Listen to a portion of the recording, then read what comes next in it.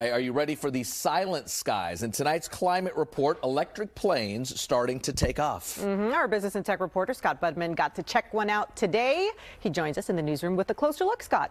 Well, Audrey and Raj, we all know about electric cars, and the idea of an electric plane is similar. A lot less pollution, less maintenance, and much, much quieter.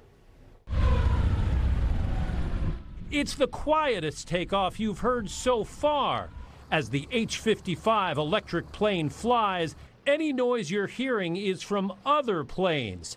This one runs silent. No noise, no vibration, clean. Andre Borschberg is the pilot, taking the EV plane on tour to several airports around the country, talking about how eventually we can fly like we drive, more cleanly. And think about having solar panels on the roof of all these hangars here around, for example, in Palo Alto. All these aircraft could fly using this clean energy.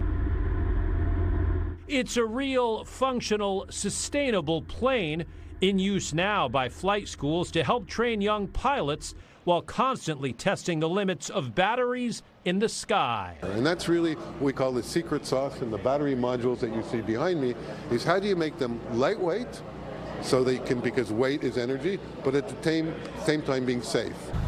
Safe without much sound.